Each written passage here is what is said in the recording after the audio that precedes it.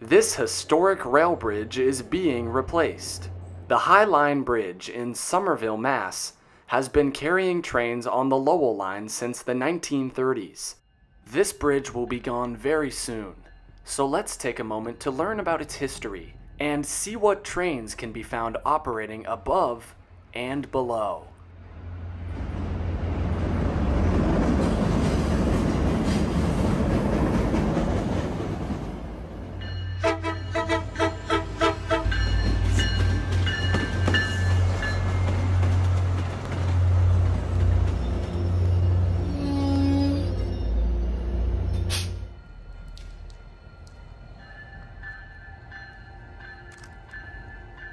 The High Line sits in Somerville's Inner Belt neighborhood.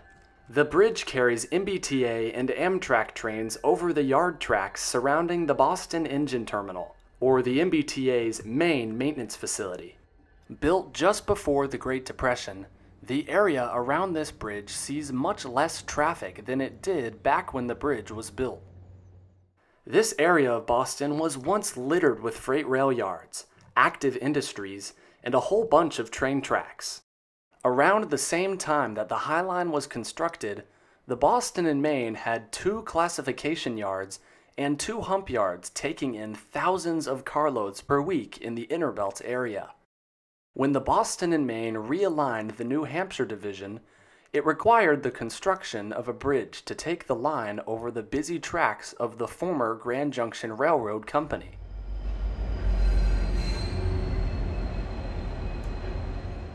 In 2025, the addition of the MBTA Green Line extension to this neighborhood makes the area almost unrecognizable. Freight trains heading into Boston used to come in at Yard 8 at the location of the new East Somerville station and shoot down and underneath the High Line Bridge.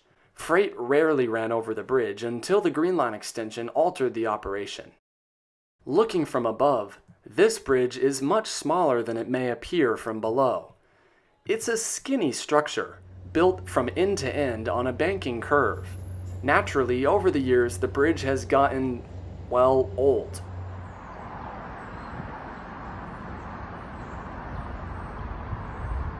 As mentioned, the tracks under this bridge are technically the Grand Junction branch.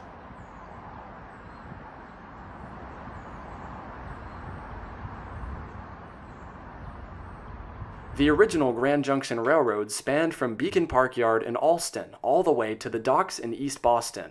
Today, the only part of the line that still sees service is from Beacon Park Yard to the Coke Works in Everett. That includes this portion of track. The MBTA commuter rail work extra peruses this area most frequently. 2 out of 3 of these tracks are used as storage for a variety of MBTA commuter rail freight cars.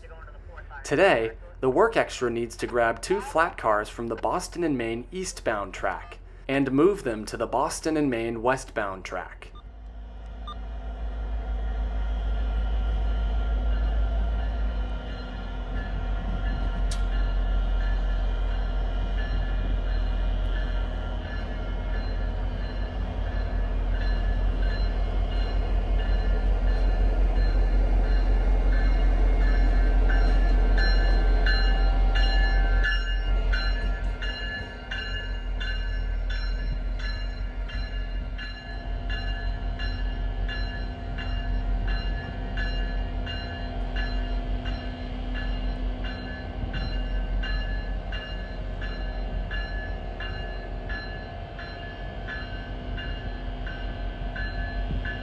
Unfortunately, no freight railroads run underneath the High Line Bridge since Pan Am Railway's local B01 stopped running to Peabody in 2023.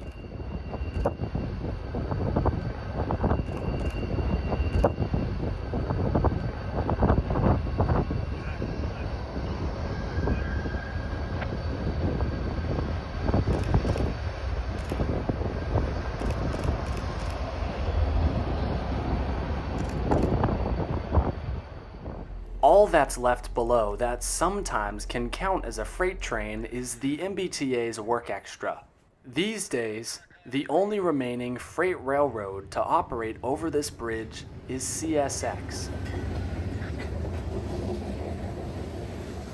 CSX runs a local to the Coke Works in Everett and the final leg of the loaded sand train to Boston Sand and Gravel on weeknights.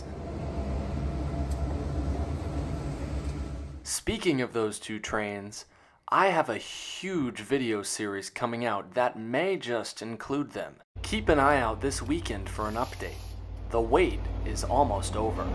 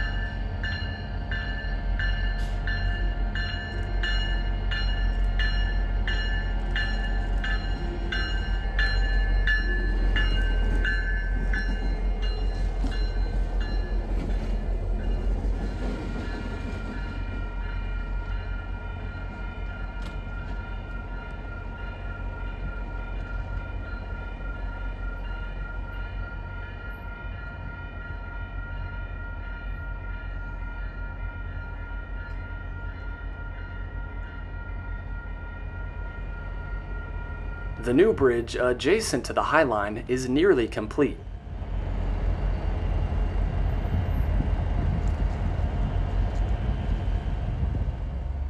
The High Line bridge replacement is the last of 6 bridge replacements launched by the MBTA in 2019. This job is by far the most difficult of the 6, because it involves building a second bridge adjacent to the High Line, without disrupting service at the same time.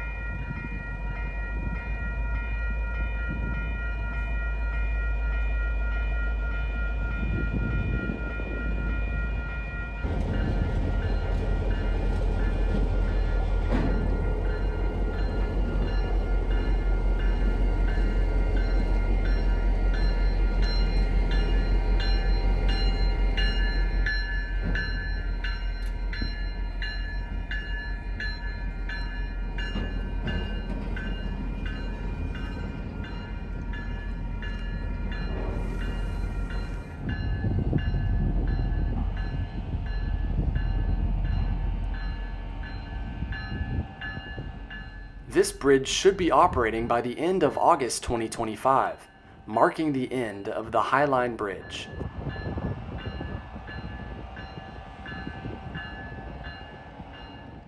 I was really interested in the support beams for the bridge. I'm sure a structural engineer can tell me why there are octagonal-shaped holes in the beams.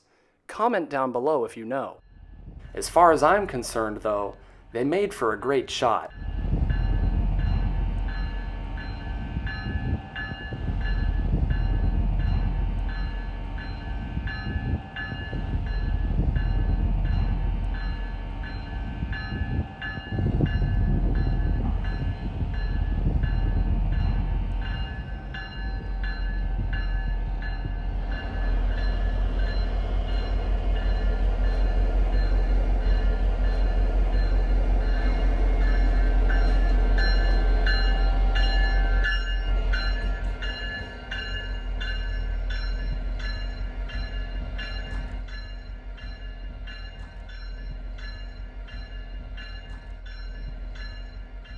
The work extra is now done for the day, and will return to the Boston Engine Terminal momentarily.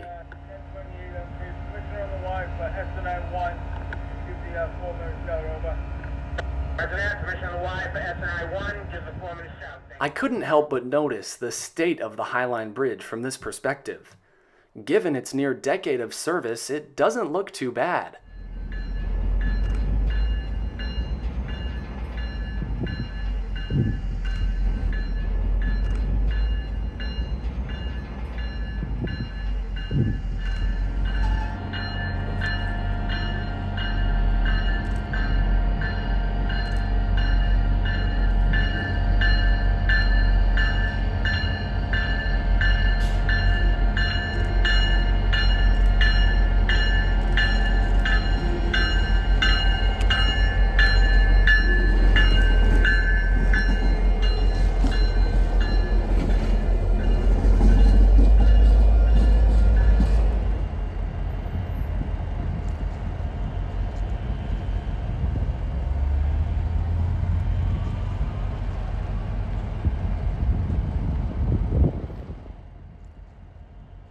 With the original High Line Bridge saying farewell, there is one more iconic bridge relating to the Grand Junction line just west of here. Built in 1927, this bridge is crucial infrastructure to the MBTA, as it makes up the 2.5-mile connection between the isolated south and north sides of the commuter rail.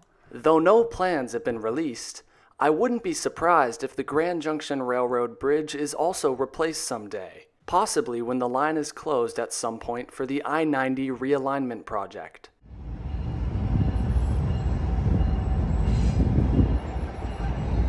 It is definitely one of the most iconic spots to see trains on this line.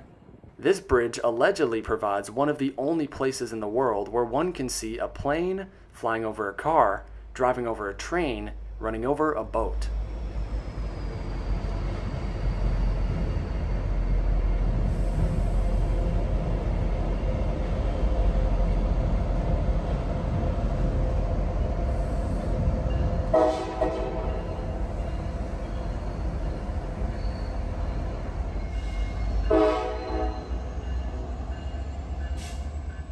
The rust combined with the layers of graffiti give the Grand Junction Railroad Bridge a certain beauty that is different than the High Line.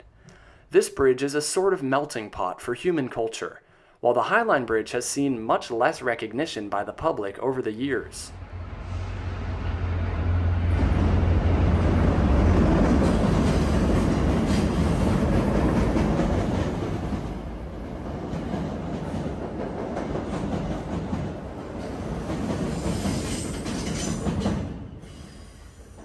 The High Line makes many different railroad operations possible in Boston, and just because it's being replaced by a brand new, state-of-the-art bridge doesn't make its legacy any less important to Boston railroading history.